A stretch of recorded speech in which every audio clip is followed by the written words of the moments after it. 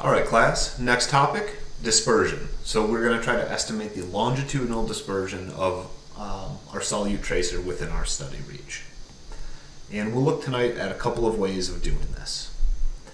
So first up is a series of empirical estimates. And so this is the exact same strategy that we used when we were working on mixing lengths. The idea that if we know something about the characteristics of flow in the system, something about the geometry of the system, we can estimate a longitudinal dispersion coefficient D. There are plenty of ways to do this. I'm just showing you one popular estimate. This comes from Fisher. We looked at the Fisher textbook, Mixing in Inland and Coastal Waters, a bit earlier in this class. So longitudinal dispersion D is equal to 0.0011 multiplied by. So up in the numerator, we've got the velocity squared, u squared, the width of the channel squared, or b squared, and down in the denominator, we've got the average depth h, and that's multiplied by this quantity u star, which is the shear velocity.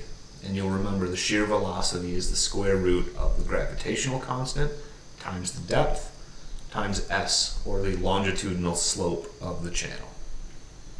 So there are plenty of empirical estimates out there for dispersion. This particular one is based generally on larger rivers. You can find to this day a cottage industry of folks who try to create dimensionless relationships or scaling relationships for longitudinal dispersion. So this is one way that we can go about this.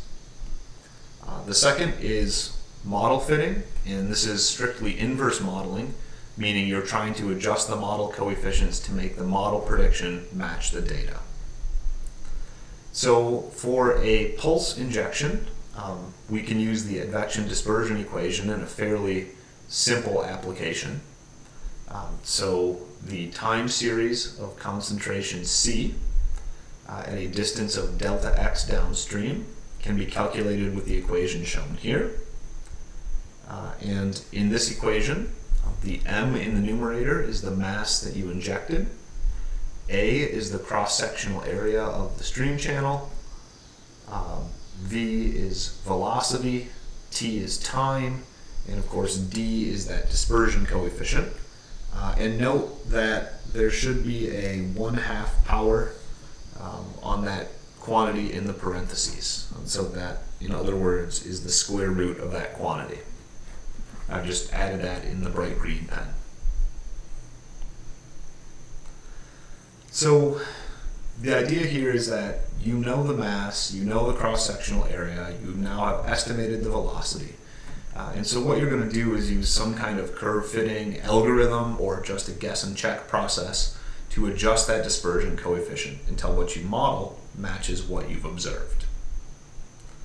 So this process might look something like this. Plotting my observed data at the downstream end in purple, and then using Excel or R, Python, my favorite programming languages, to solve this equation for a concentration time series at a distance of delta x away.